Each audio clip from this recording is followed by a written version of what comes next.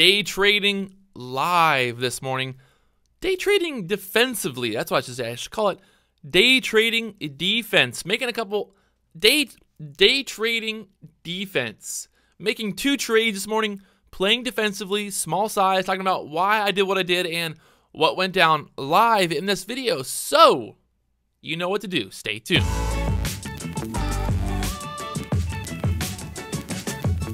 It's Wednesday morning, day trading live this morning, showing you guys my entries, showing you guys my exits, showing you my thought process on why I do what I do. Sometimes I don't even know why I do what I do, but it's cool to look back at these videos and kind of see like, hey, you had a good look there. Oh, that worked out there. So if you guys haven't already, if you're new to the channel for some reason, you're new. I don't know why you would be new, but if you are new, hit the subscribe button. There's a little notification tab. You can hit that as well. That way you'll be alerted anytime I post a new video. Sometimes I go live, sometimes I make videos about crypto or whatever I'm doing. You guys want to stay up to date with that. And enough about me. Let's get into the action. So we got LEDS, got CHEK. Not a big fan.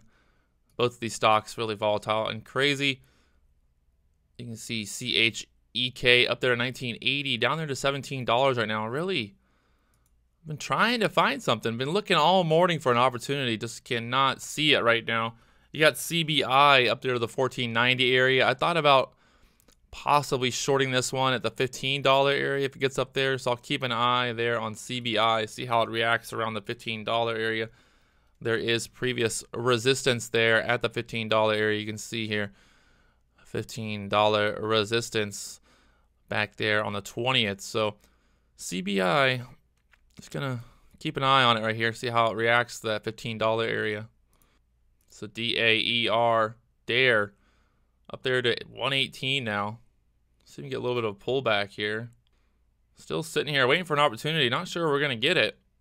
This is just crazy. This is a 1 minute candle here. You can see how this has went from $1.06 now up there to $1.32. So very volatile.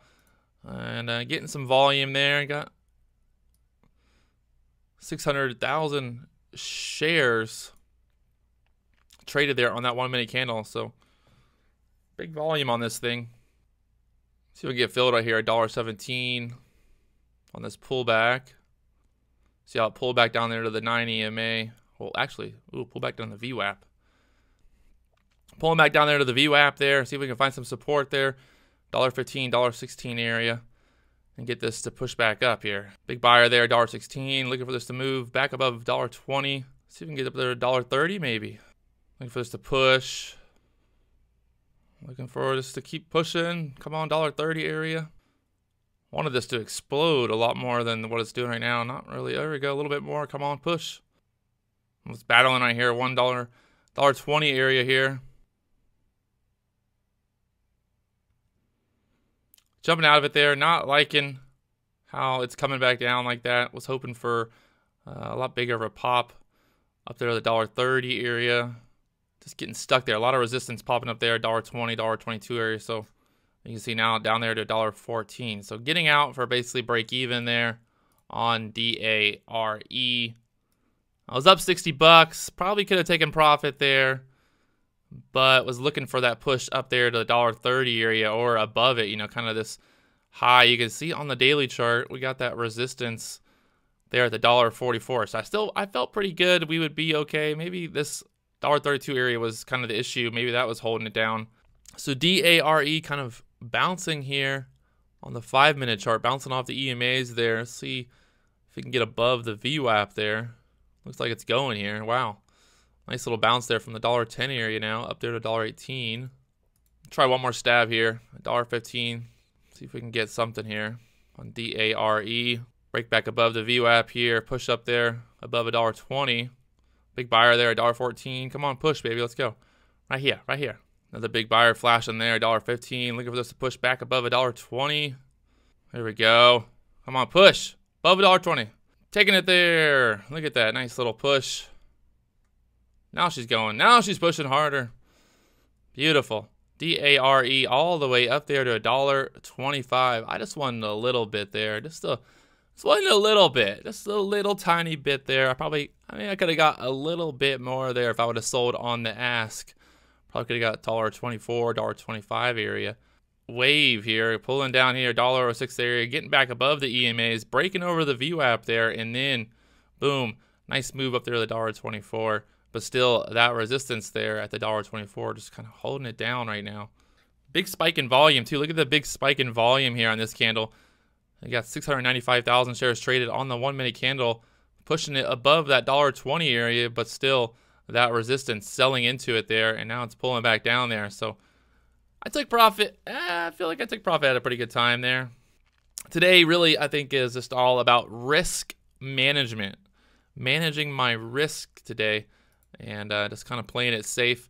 Not seeing a lot of action, not seeing a lot of stocks that I'm like, whoa, this is going to be a real hot day. You know, there's a lot of action. So got to kind of think about that. If there's not a lot of action, there's not a lot of stocks moving around, then I've really just got to kind of almost not trade or just play really kind of defensively, just a little bit here and there kind of thing. You can see DARE bouncing off the EMA there, $1.15 area. Let's see if it'll push one more time. So DARE looking weak here, looking like it wants to pull back, like it just wants to crash. Watching level 2, watching the time and sales. So DARE looking like it wants to rip here, looking like it wants to go. Let's see if we can get above the $1.22 area. Start ripping up here. That next resistance there, $1.25. Need some more volume to fill in here and push this one up there. Got that big seller sitting there, $1.24. It's got to get over this $1.25 area, $1.24, $1.25, and push. Everything getting tight here. You got the VWAP, got the EMAs just sitting right in this area. So we're going to hold that support. I think if we break below that support, we're going to get a nice little sell-off. But if we can hold that, let's get this push. DARE can get moving here. I'm trying to figure out if I want to go short here on EYPT or if I want to wait for an opportunity to go long. It's up 18%. It's got 1.6 million shares traded. Trying to see how it's reacting. Oh, looks like I should have went short there at that 238 area. Was sitting here on my finger on the trigger. Look at that pullback down there in the 9 EMA, which looking beautiful, jumping off the 226 area now. So EYPT down there to 222 from that 240 area. Beautiful. Nice little pullback down there to the VWAP, down to the EMAs. Is he going to break? That's the question. So DARE also done down there to $1.11. No shares are short there on DRAE. I think I'm just going to end up walking away. Not really much going on. It's kind of a dead morning. I think DARE was really the only play of the day, and you know it wasn't an easy one. Making $60 here on DARE, and you know was sitting there. I was thinking about EYPT. I didn't love it. I didn't love the setup. So I'm going to just walk away there and call it a day.